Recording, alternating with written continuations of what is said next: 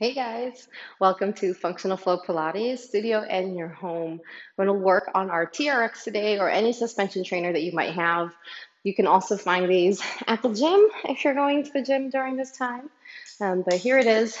The number one rule that I think it's important to remember throughout the whole process with TRX is that you always need tension, right? There's never a time that the line should be slacked. So just remember that everything we do, always tension. And if not, then we got to clean it up a little bit. Let's just start with some simple moves and then learn how to spice it up. So in your squat, there's different ones. I like a little bit more upright, but you want to have tension with your elbows bent, and always you use your plank spine. So a little bit tuck of your ribs and your glutes, and then drop your weight back, but still have weight through your toes. Squeeze all of your thighs and come up. What's nice is that you can let your shoulder blades squeeze to give you some assistance. And then bringing your weight back allows you to go deeper into your hips, loading up your butt cheeks and your thighs. For two, we're going to spice it up. And one, all right. So now flip your palm. We're going to do like a pull-up bicep curl. Squeeze those elbows down. Your shoulder blades are going away from your ears. Slow your weight down as you reach your arms. Bend at your hips and curl and squeeze. So it's a little bit more of like a pull-up or a chin-up. So you want to get more into your lower back body. And two. And one.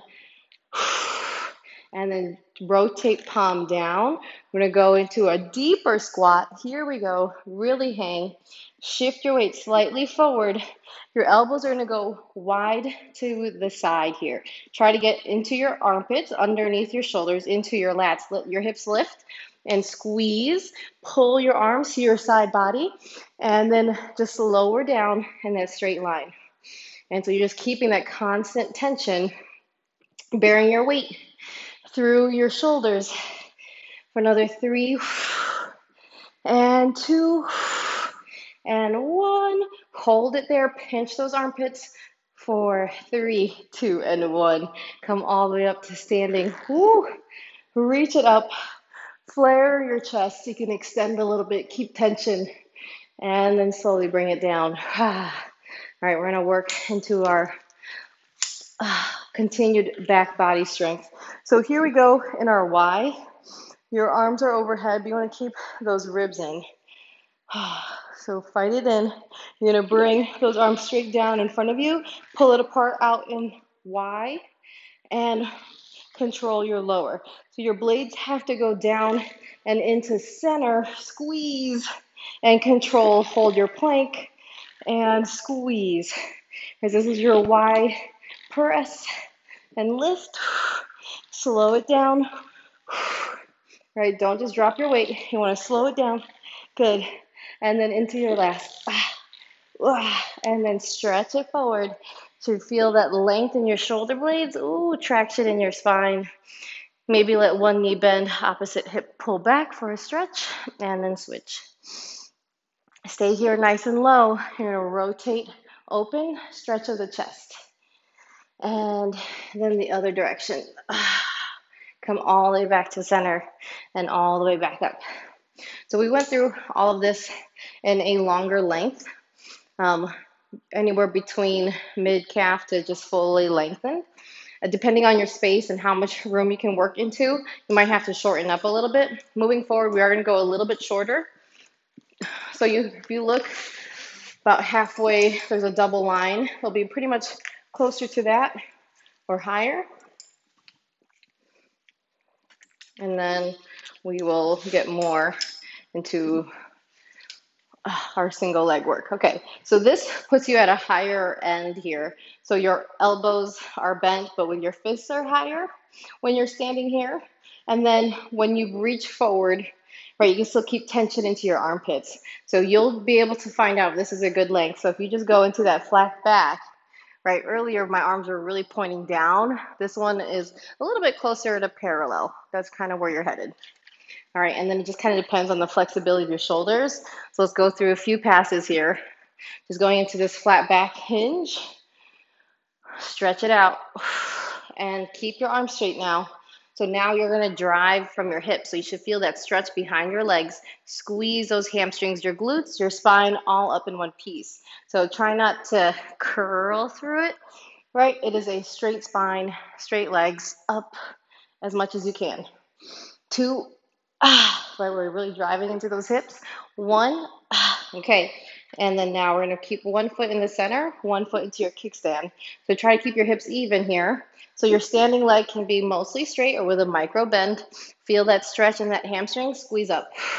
So you're really working on keeping tension into your armpits, straight spine, ribs are in. Feel that glute and hip, and then squeeze it underneath you as you lift your spine. Go for 3. And 2. And 1. And then we're going to add our leg lift and pull from the back of that leg, squeeze it up, toe tap, and lengthen. So you're just going for a nice stretch here, making sure that your hips not opening up. Try to keep that leg long, but your hips are still pointed to the floor. And up,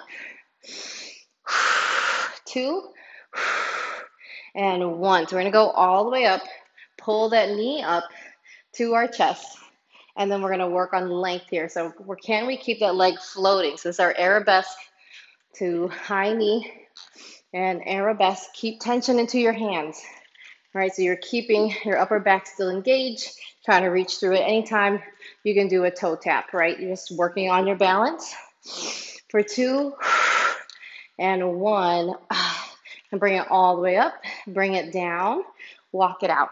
Yeah, right. She definitely felt your butt more than anything else. All right, let's go through the other leg. Remember that hip hinge with that kickstand? So make sure your hips are even facing forward. Your hips go back evenly. Load and lengthen. Squeeze and lift. Right, and every side is different. It's really going to challenge your hamstring and glutes, that you're not into your spine to lift up. Always into those butt muscles. You can put a little micro bend if you don't feel like you're just locking out at your joint. Last one. Try to add your leg lift. So straight line from head to tip of toe, and everything comes up, right? Still tension on your line. Get that squeeze of that long leg reaching behind you, but your hips are still pointed to the floor. Try not to open up. And for 2. And then into our last, we're going to add that knee tuck, nice and tall, reach away and arabesque. Inhale and exhale. Right, kind of find your flow here. Keep your tension. I like to just go into a little bit of a row with my knee bending up, just so I can keep tension on that line. And then get back all the way up, and then walk it out. Whew. All right. We're going to work into our squat back again. So walk it in a little bit more. We'll do more of an angled squat. This one will be like all your body weight is hanging. You're going to hold your plank here with your arms straight. You're going to go down and up. Drive through your hips and your glutes. So you hold your plank. Can you keep those ribs in? And bend and press. Add your row here at the top. So it's a deeper angle. When you go down and up, your arms are straight the whole time. Keeping your plank spine for 2 and 1. I can feel myself slipping on my socks. Okay, let's do a stretch. Okay, so think of wide arms. Spread your feet out, ribs in, squeeze your glutes, legs are straight. One arm up, one arm down. You side bend with a twist. Keep tension, right? You're always pushing into those handles. That never ends. Keep that tension, keep that tension. Just rotate and twist all the way over to the other side. One more pass through. You really get a feel. It's one of my favorites. Look how much you can twist into it and stretch from shoulder to hip. And bring it all the way in. All right, to finish off our leg series here with our TRX, I want to get into more single leg work. So pick one foot to stay in center with your anchor. The other foot's kickstand in the front, right? So we did kickstand in the back, now it's kickstand in the front. So this is just for balance on that front leg. All your weight goes into that back leg and lift, right? So you can have your feet pretty much flat here. You get that assisted row to lift back up, but you're loading that back leg. Really feel more quad here. Try to push through as much of your foot into the floor of that back leg. And last one. All right, and then we can work with knee up, go down into that single leg. One of my favorite transitions, similar to what we did earlier, right? Arabesque. Bring it up, hold tension, drop your weight into your hips. You could do a toe tap or do a lengthen like a pistol and reach. Inhale and exhale. Feel that length all the way through. Almost like we're just stretching, but obviously it's work. Go down in your squat as much as you're comfortable. You don't have to go all the way down. And then hold your arabesque and breathe. 3, 2, and 1, and up. And then we switch. So opposite foot in line. You're going to have your split stance here, more weight into that back leg, into your back hip. Drop into it, single leg, and up. Right, kind of test the waters on this hip. Every hip is different. It likes to bend and load. Kind of test it out. If you want to float the other leg, you can, or go into pistol. That one's hard. And then at the top, go through your arabesque and up. Slow it down. Drive it through. Knee up. Arabesque. And again, inhale. Exhale. And ooh. Oh yeah. Definitely toughie. I want one more. And reach it out and hold and breathe. 3, 2, and 1. All right. Let's stretch it. Reach away. You have your star position, arms and legs. Let's stretch into our inner thighs. So you get your chest stretch with your handles and inner thigh stretch into this wide stance squat. And add your side bend of your spine. And up, hands behind. Stretch. Here, you can let your chest come forward as long as the tendons in front of your shoulders are happy. And then ribs in. Really let your chest stretch here. 2, and 1. Let it go. Made it through about 10, 12 minutes. Easily, you can sweat it out with a TRX.